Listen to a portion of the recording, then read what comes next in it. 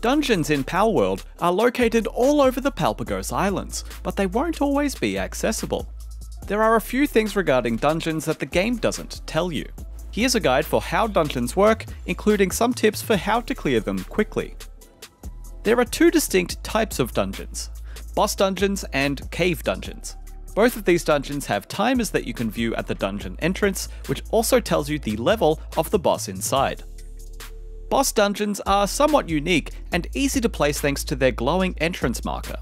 These are highlighted on the map with a boss pal logo, name and level, and they hold nothing except the boss encounter. The timer on the front indicates how long it will be until the interior of the dungeon is reset.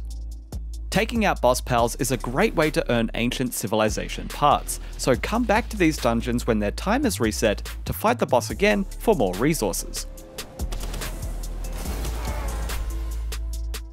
Cave dungeons are often located on the side of a huge rock formation. They look like a giant black void, which serves as the entrance of the dungeon.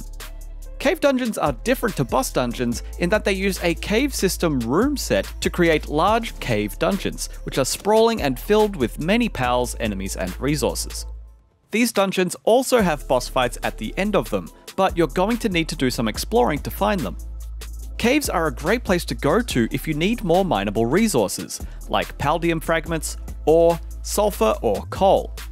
You can find all of these resources above ground, of course, but paldium is in much smaller quantities outside, and sulfur and coal are mostly found in more difficult regions on the map, so it's great to have a reliable way to find these resources early.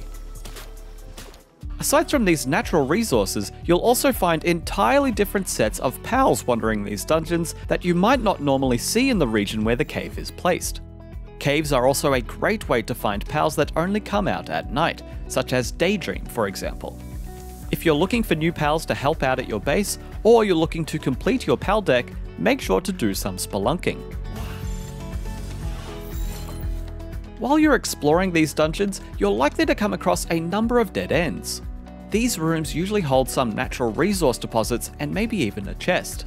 As you trace your way back to where you were to find a new path, try to keep track of which paths you have and have not been down so that you don't end up exploring places that you have already been. This is especially easy to do because most rooms that you cleared of human enemies and pals will be refilled after you leave that room and come back, even if it's only been a minute. So don't rely on rooms being empty as a sign of whether you have already explored them or not. You can speed up cave exploration the same way that you can speed up overworld exploration, by using a mountable pal to move faster. The only consideration you need to make is that the doorways between cave rooms are quite small, and getting off and on your pal over and over again will eliminate any speed gain you might enjoy if your pal is too large to fit through the gap. This means that most, if not all, flying pals should be avoided, but a sleek and fast grounded pal can really help you speed things up, like this univault for example. If you enter a large room with a gigantic tree at its center, then that means you've found the boss. The types of pals that you'll find here seem to be randomly selected from a pool of more ordinary pals from the region where the cave is located, so coming here is a great way to catch alpha boss versions of ordinary pals. Once you defeat the boss pal, you can proceed behind the tree to the final room where two chests will be waiting for you, containing rewards not usually found out in the open world. These chest rewards are not shared between multiple players in co-op, so divvy up the rewards amongst yourselves if you're working as a team. The glowing crystal in the center is a warp point that will take you back outside in front of the cave entrance. It seems that the dungeon layouts are all set ahead of time from a selection of predetermined layouts, so if you're dungeoning in order to encounter boss pals quickly, keep an eye out for this particular cave layout to go straight to the boss room. If your first branching path is a two-way split, with a torch-lit path on the left and a waterlogged path on the right, always take the right path. This should funnel you through a few more rooms, then this room full of archways and bridges, before bringing you to the boss room.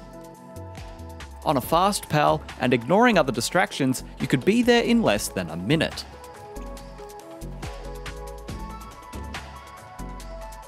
You may return to the site of a dungeon to find that the cave entrance has been closed off. This happens when the expiration timer reaches 0. The cave will then be closed off for some time until it comes back with a refreshed expiration timer. It's a good idea to mark dungeons on your map so that you can rotate between nearby options if you find one that has expired. You can also find our Palpagos Islands map in our wiki guide to see where all the dungeons that we've found so far are located. For more on Palworld, check out our videos on how to level up fast and how to find rare resources. And for all other things gaming, stick with IGN.